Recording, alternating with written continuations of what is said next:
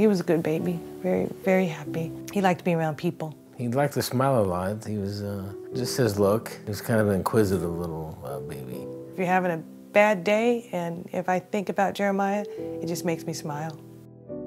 When Jeremiah was born, they said he had a heart murmur. But I guess a lot of babies have that when they're first born, so. But his wasn't going away. And they told us he had this pulmonary stenosis of the arteries. And he started having what's called gastrointestinal reflux. They recommended that he have a feeding tube put in. After the surgery, everything was fine, but a few hours later, basically he had had a heart attack. He was in a coma for quite a few days. They stabilized him, and then after a while, we thought everything was okay enough to go home to change our clothes. We had been there for days and days. When we got home, then I was outside, and then my wife got a call from the nurse saying the doctor wanted to talk to her. And it was the cardiologist, and he said, "Miss Bailey, you need to get back to the hospital right away. Your son, Jeremiah, he's not gonna make it." I felt guilty because I had left the hospital. I should have been at the hospital with Jeremiah. And I wasn't. So we rushed back to the hospital. What had happened is he had had a heart attack. They had the defibrillator machine in his room, and she told us the doctor shocked him. I think it was like 14 times. And she said she'd never seen a doctor.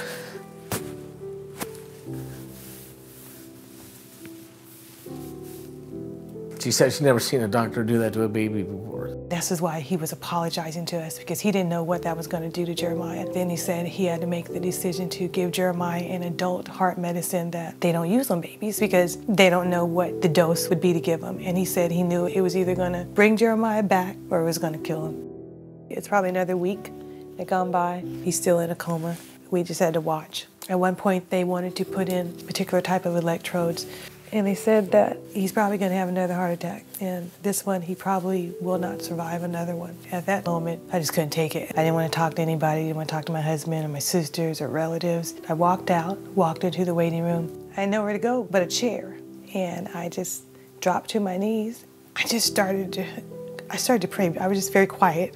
I said, "Thank you, Lord, for the 7 months of life that I have with this baby. If you decide to take him, can you please give me the strength to get through it, because I'm his mom."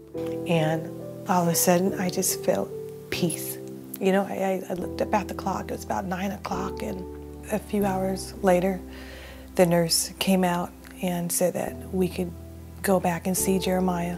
And I said, "What'd you do? He looked so peaceful." And the nurse said, "I know. We put the electrodes in."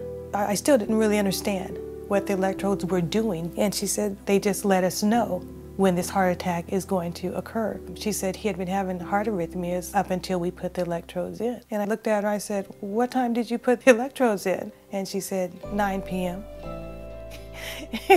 It was the same moment when I felt that rush of peace. And he seemed to be happy, even from that point there. Before we brought him home, he had a smile on his face still.